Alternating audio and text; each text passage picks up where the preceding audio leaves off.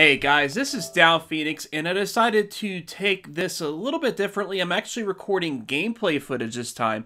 Today I'm going to be talking about Red Dead Redemption and my experience with the original Red Dead Redemption, which I'm actually playing off of PlayStation now, which I would like to talk about in the future. But I just want to kind of get my thoughts out about Red Dead Redemption, and while we're doing that, of course, play the game a bit so you can see what it's all about if for some reason you're out of the loop and you've never played Red Dead Redemption before. So Red Dead Redemption is a breakthrough Rockstar game back in 2010. I think I speak not just for myself, but for a lot of people, that I was amazed at the original Red Dead Redemption. Like, it was something that came completely out of the blue, which I guess shouldn't be a huge shock because I was familiar with Rockstar's games. I played Grand Theft Auto 3, Vice City, San Andreas. I played Bully. So I knew that they were accomplished.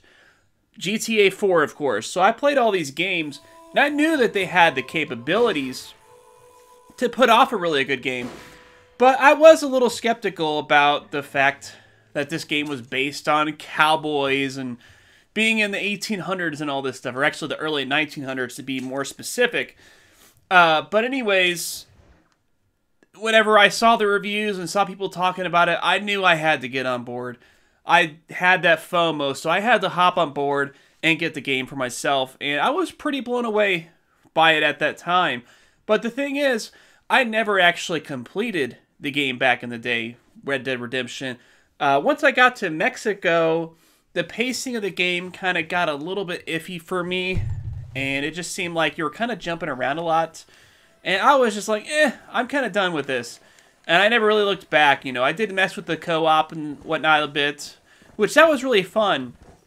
But one thing that I do have a huge problem with the original Red Dead Redemption game is the way the aiming controls are. Like right here, I can go ahead and start aiming my gun, and it just automatically locks on to the nearest target as long as you're relatively close. Like, see right there, like, that's obviously not enough, but I can just automatically lock on. I can aim just slightly, bam, headshot. Boom, headshot. Boom, headshot. Well, actually, that one might not have been a headshot, but you get the drift. It's a little ridiculous to pull off the headshots, which that's fine in single player, but when it comes to a multiplayer focused thing where you're doing death matches and people are just getting headshots off of each other left and right, it's kind of ridiculous. So, it's really just a riot that they never addressed that for the multiplayer. Obviously, for the single player, it's fine.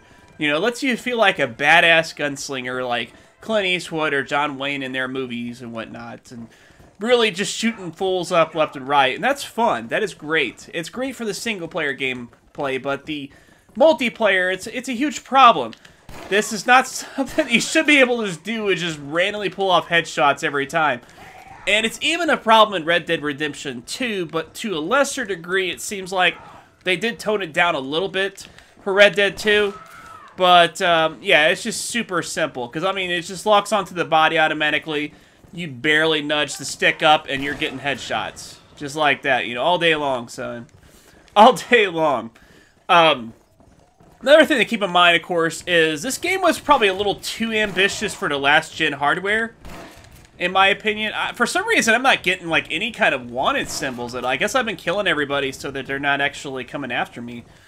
But, yeah, like, back in the day with the original Red Dead, you know, like, it was just a little too ambitious for the hardware. Like, this is off of PlayStation Now, which, from what I understand, runs server blades that are basically identical to a PlayStation 3. I doubt they use an actual PlayStation 3. That would be kind of weird. But they use some kind of server blade setup that mimics a PlayStation 3, I guess, as closely as possible, wrinkles and all. That means you have a lot of the issues, like the things kind of rendering in really quickly. You know, sometimes it does it to a point where, like, textures will pop in, like, right next to you, basically. And that can be a little distracting. Now, fortunately, Red Dead 2 really addressed that. You know, the tech behind that game is way more sound than what we've seen. Okay, I need to go get that guy because he's a witness to my little crime spree here. My little mass murder spree I've got going on here. Where I'm just killing literally everything that's out in the world. But anyways, just to get back to the point, you know, Red Dead 2 really addresses that problem handsomely. And I don't want to discount the original Red Dead for its accomplishments with that. But I do feel like I really want to give this game a spin on the Xbox One X to see if maybe it's a PlayStation 3 issue. Like, maybe it's the PS3 version of this game that has this problem. Where it will randomly just render things kind of like very suddenly, and it's just kind of having a hard time keeping up with the rendering. Yeah, so I guess it's not that huge of a deal, but that being said, Red Dead Redemption is a fantastic game. The pacing of the game is actually really good. The part where I apparently got uninterested during Mexico, like if I would have pressed on for like another mission or two, I would have been like right back on board, because it did have a little bit of a lull there. But after that, the game picks up a brisk pace again. Really good storyline. I really enjoyed the story behind it all, where it talks about your, you know, experience as John Marston working for the government, trying to take out your old gang leaders. Your old gang leader and your, you know, old gang members. Because obviously, if you played Red Dead Redemption 2, you would understand that John Marston and all these other guys were part of a gang under Dutch Vanderlyn. And they were basically really bad criminals, but they kind of justified it in a Robin Hood-esque way. Where they're like, yeah, we're bad guys, but we help out, you know, good, poor people and whatnot. And so that's something that, you know, John Marston has to come to grasp with and kind of just get past things. So I guess we can go ahead and do this quick little mission. Kill some more guys. I guess we can make up for all the innocent people I killed. And kill some actual bad guys for once. Why not? So, as far as you really think about the old Wild West, you think of like the music, the old spaghetti western music and things like that. You know, do-do-do-do-do-do-do, that kind of shit, right? And it's really interesting because this game doesn't just play into those stereotypes. It actually does a really good job with the music. It's so dynamic and interesting in the way they pulled it off, and it's just fun. You know, it's really well done. So, and of course, Red Dead 2 kind of continues that tradition. That's one thing that really didn't change much from Red Dead 1 or 2, but didn't really need to either. It was already top-notch, and there was no need to do this. I think I've already done this mission before. This fort looks basically identical to what I remember it. Okay, that's actually not remotely what I'm trying to shoot at. Let's go ahead and bust out a shotgun, and, yeah, there you go. Pop a cap in that fool, right? But Red Dead Redemption, if you never played the original Red Dead Redemption, it is a top-notch game from start to finish.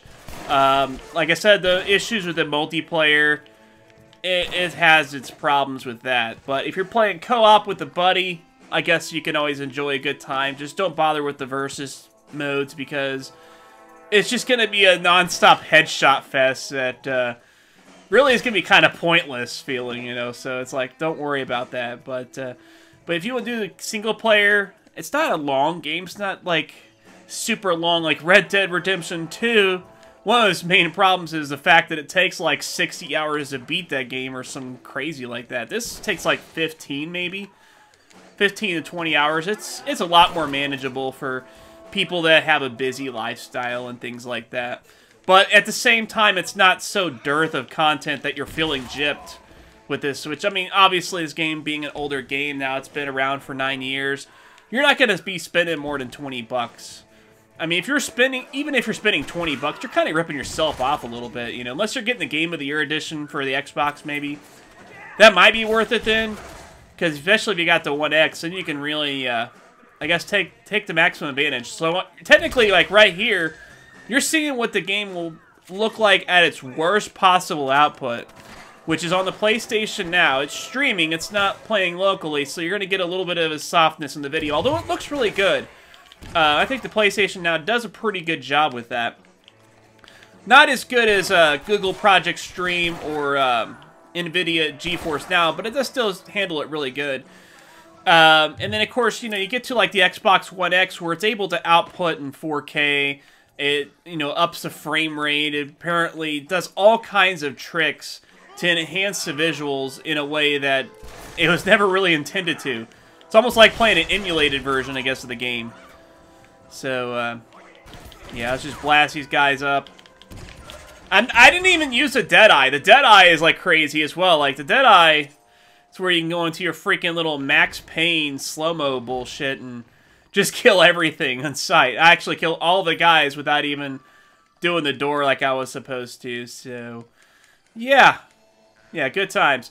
So, I hope you guys enjoyed this little conversation and gameplay of Red Dead Redemption. Let me know if you like these kinds of videos better than the ones I've done with just vlogs talking. If you prefer gameplay footage, just let me know what you guys think and what you thought about Red Dead Redemption. And if you haven't played it, why not? And definitely consider it. It's a game that I'm glad that I picked up again, and I just thoroughly enjoyed it this time. So, thanks for tuning in. Till then, Downphoenix out.